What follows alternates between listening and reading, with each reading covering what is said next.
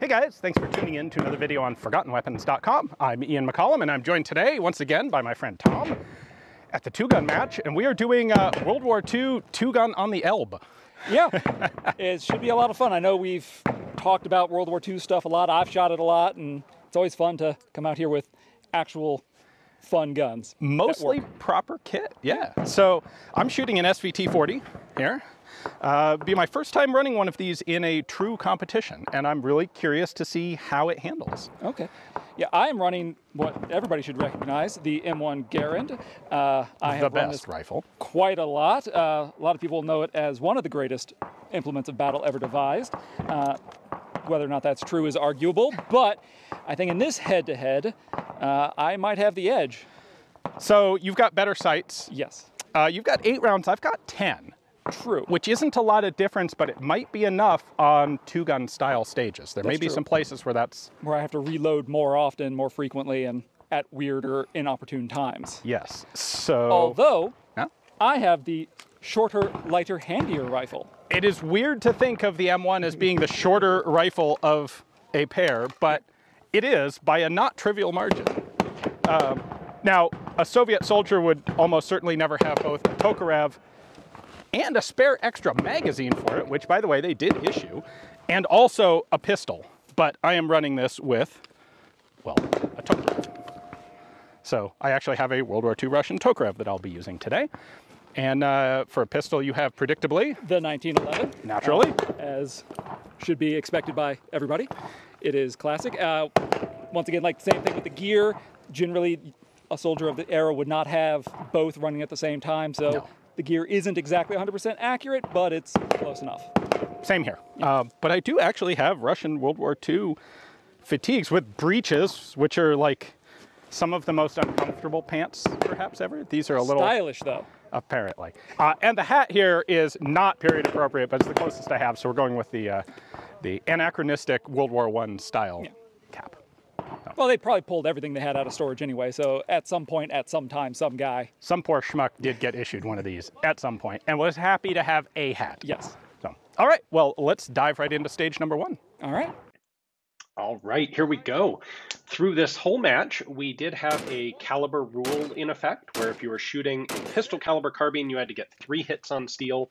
An intermediate caliber, like 5.56, you had to get 2, and a full power caliber, like 7.62x54 rimmed or 30-06, you only had to get 1 hit on steel. So that was going to work to my benefit and Tom's benefit a bit here.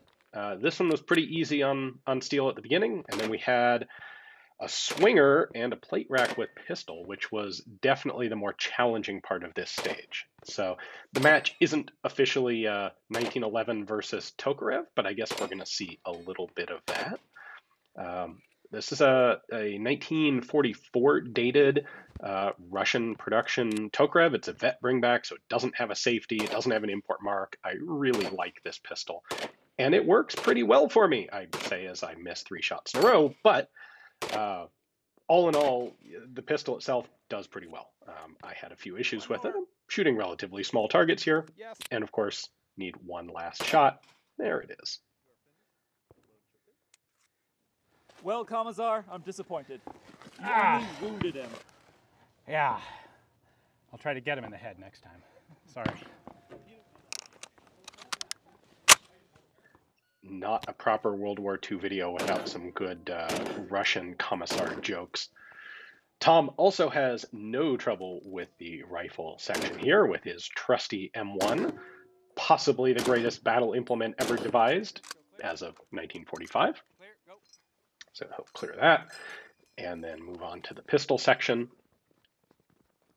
Tom's going to have a little bit more trouble than I did here, but not much. Okay. I don't know what it is about that knockdown target that is giving him trouble, because the plate rack doesn't seem to be that big of a deal.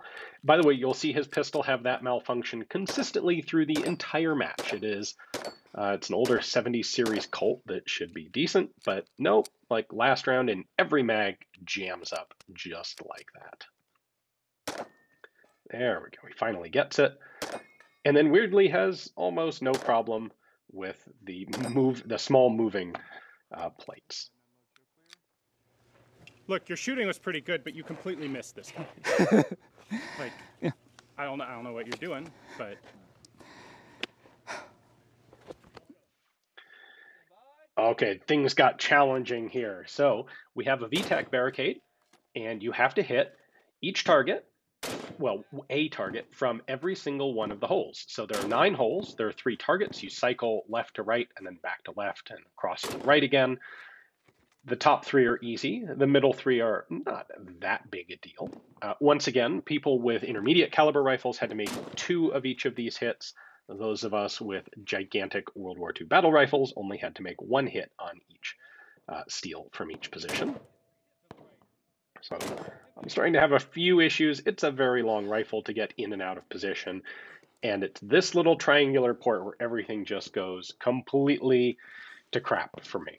So you can't really tell in the video, but the VTAC is actually just at the bottom of a very slight incline. So in addition to having to get the rifle very low under through that port, you're also lying at a slight downward angle here. I'm going to give myself a face full of Arizona range sand there with that bit of ejection.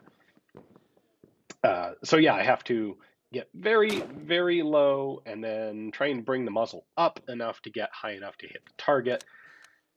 I will have that issue a couple of times through the match. The last round in one of these magazines jumps out. So let's go ahead and reload. I don't know if this is going to work. Yeah, we'll see. Fortunately, I have the presence of mind here to move to the other holes. There was no regulation on what order you had to shoot the VTAC holes. And I was pretty sure I'd be able to get these 2 more easily than that triangular one. Not entirely sure why, especially with the little square, because it's not that much different. But by grinding my face deep enough into the sand, I was able to actually get that one. And then it's back to this really difficult one, and I timed out. So time is 120 seconds plus 10-second penalty for not getting one of them. Now, let's see how Tom can do. He also has iron sights. He also has basically no height over bore issue. That's one of the nice things about a VTAC with one of these older rifles is, with an AR or an AK, especially with optics, your line of sight's way up over the bore, and especially these narrow horizontal slots are a lot harder to do. With a gun like an M1 or an SVT, where the irons are sitting literally right on top of the barrel, that's not an issue. So Tom goes to the easiest low port first, dumps the helmet, not a bad idea, and proceeds to make them look pretty darn easy. His rifle is probably 6 inches or so shorter than mine. Had I been thinking about it, I probably should have been shooting from a little bit farther back away from the barricade, actually. I think that would have been a little bit easier for me, but as you can see there, this is a really awkward position to try and get into with these longer rifles. So there you go. Tom ends up 10th of the entire match, less than 1 minute. He crushes it. It's a fantastic performance. Here we have the biggest test of long-range shooting for the match. We're going to start at about 150 meters. There's a full-size silhouette and a Q silhouette down there, or a mini. I can't remember which. And whoop, almost slipped with my totally tractionless jack boots there. We, with the big rifles, have to hit each target once from each of the barricades while touching the barricades, the tank traps here. And the big one's not a problem for me, but I'm kind of struggling on that smaller target sometimes. There you'll see that same issue. My first magazine here, the last round in it pops out instead of feeding properly. Switch to the second mag. SVT40s were originally issued with 3 magazines per gun. I only have 2 to work with here, but then I can also use stripper clips to top it up if I'm going to need more rounds than this second magazine has for me. As we make the hits here, we get to advance forward, so each barricade should be a little bit easier than the one before it, because you're always getting a little bit closer to the target. When I get to the very end, after the last set of rifle shots, I have to run to that barrel, it's kind of a black-looking barrel from here, and engage the targets with pistol, which is still a fairly challenging shot. That's a good 50-yard shot. So here I've run out of ammunition, or I'm about to run out of ammunition. I knew it would happen, so I pulled a stripper clip out of my pocket while I was moving to this position. Now we get to try to cram these rounds in. It works without too much difficulty. I've got one shot from here. Make it on the first round, that's nice. And then this is the last rifle position, this sort of T-tree thing. Hit, and last round once again jumps out of the gun, or second to last round does, and I miss, and then I time out. So 3 pistol shots that were required are penalties, and 1 penalty for a missed rifle shot. So is Tom going to do fantastically well again, or is he going to have trouble as well? Let's find out here. Now, I cleaned the first 2 rounds as well, so far so good. All right, Tom, how can you do from the second one? Hit, hit, I see. Okay, so that's how this is going to be. 1 hit per target. The iron sights on the M1, and Tom is absolutely crushing this stage. He's doing phenomenally well, and it's really cool to watch him just dominate this course of fire. Easy to reload the M1 on the move, much easier than loading stripper clips. That end block is really easy to just jam into the rifle. Last rifle position here.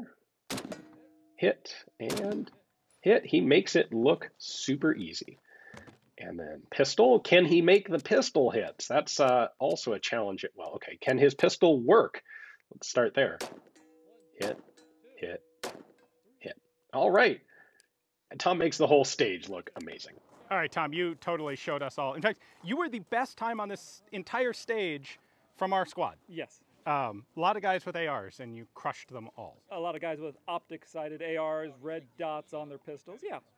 I kind of want to see if you got a magic rifle here, or if you're just a lot better than me. Well, I think there's one way to find out. There is indeed. So I'm going to give this a try. Ready? All right, I've stuck Tom down in the corner there so that we have a comparison, because I had a lot of ego on the line on this one, I gotta say. The SVT was not a good performance for me on a stage like this. And by the time I got to this point, I was starting to think that, you know what, maybe it is not just me, maybe it is partly the rifle. I mean, Tom loves the iron sights on his M1. I do too. I think the M1 is a fantastic rifle. And I'm happy to see here that I managed to actually go even faster than Tom did. So had I brought an M1 to this match, I would have been doing really quite well, just like he was. All right, here we go. Last shooting position, and there's my first miss. So Tom did the thing clean. I did it slightly faster, but with 1 miss. Now, I have very limited ammunition for this match. I only had 1 box of ammo left for the Tokarev, so I've got 1 magazine here to give it a try, and I get a couple of hits, and then my mag runs dry, and that was like, I didn't have any ammo to spare before the last stage, so I just gave up. What am I at? 75-17. So you got me, but we both did pretty darn well with that M1. It's a good rifle. It's a fantastic rifle. As much as I hate to say it, I think Patton may have been onto something. Yeah. Yeah. Thanks. No worries. Whew. All right, one last stage here. This is also a combination of rifle and pistol. This one, however, starts with the pistol, and it's a course of fire that confused a bunch of people, including both Tom and I. So the idea is you hit the static plate, then you have to hit the mini Mozambique, and then you have to hit the static, and then the mini Mozambique again.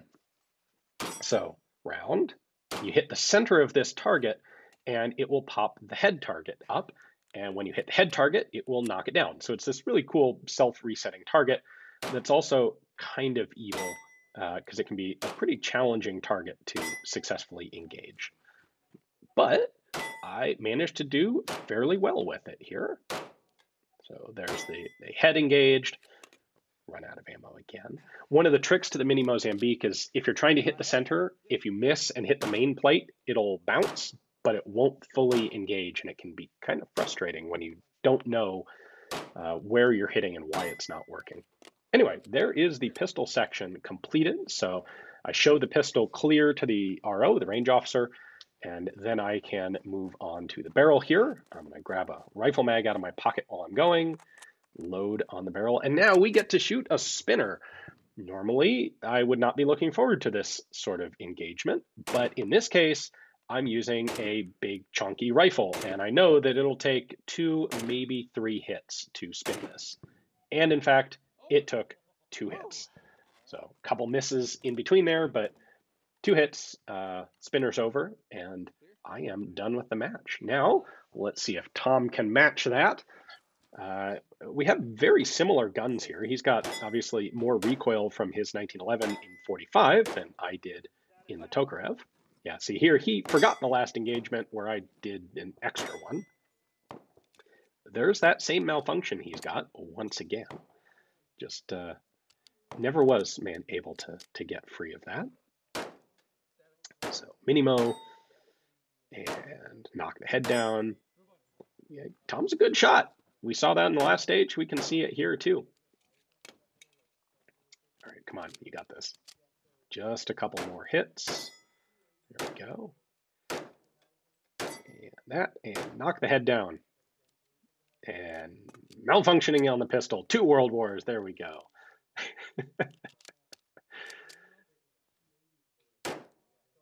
Nope, nope, nope, come on. And Tom ends up giving up on that one because he's just about out of pistol ammunition. And so he takes the static hit that's easier that he knows he can get and abandons the last one. So he will have 1 penalty on this stage. And now he is also going to need probably 2 hits on that spinner. He shouldn't have probably done it standing. There's no reason not to rest on the barrel, but there's 1 hit. There's 2. All right, he's going to need 1 more hit to get that over. Again, if you have support, you should use it. But there's his 3rd hit. Spinner is over, and he still does quite well on the stage. Ooh, all right. We don't know the scores entirely yet. But I think we can say I probably maybe eked out a little bit ahead of you. Yeah, we know you clobbered me on that one. The M1 is a fantastic rifle. It is. Every time I bring it out to a match, it's like, okay, yeah, I can see why this was so beloved in its time. Now, I have to say, the Tokarev was nice to shoot. It's smooth shooting. I had a couple issues where the last round in the magazine would kind of bounce up. I don't think that's a rifle issue. I think that's one of my mags issue. Yeah. The biggest problem for me was just the sights. It has open notch sights. And I'm not that good with those sights. I feel like I used to be better, and I'm getting kind of old now. I mean, but at the same time, you're going up against probably some of the best sights ever put on a rifle. So it's not a great comparison for any matchup. Yeah, but it was fun. Yes. So the first question is, would you rather have an M1 or a Tokarev? I don't think it is a question. Not even. Yeah. But now let's follow it up with the trickier question, which is, would you rather have the other 2 semi-auto World War II service rifles? Would you rather have a Tokarev, an SVT40, or a Gewehr-43? I would rather go Soviet, simply because who I'd be standing with on Not the side, just the weapon. Yeah. Aesthetically, yeah, I like that look better. Honestly, yeah. I'd go with the Tokarev myself over a G43. Same, yeah. I mean, a lot of the Soviet guns had production issues, but G43s definitely had some production issues and some active sabotage issues, and I feel like it's a little longer than the Gewehr-43, but I think it's a little bit lighter. It's going to balance better. Mm-hmm. The sights are essentially the same. The magazines are essentially the same. And this would be my number 2 World War II semi-auto rifle choice. I can see that, yeah, absolutely. So. Yeah. Still, number 1 for a reason, yeah. Yes, yeah. Yes, it is. So, well, I really appreciate you coming out and no problem. Having some fun with us in uniform. I'm very ready to get out of this stupid hat. So, shall we go get some lunch? I think so, absolutely, yep. All right, thanks for watching, guys.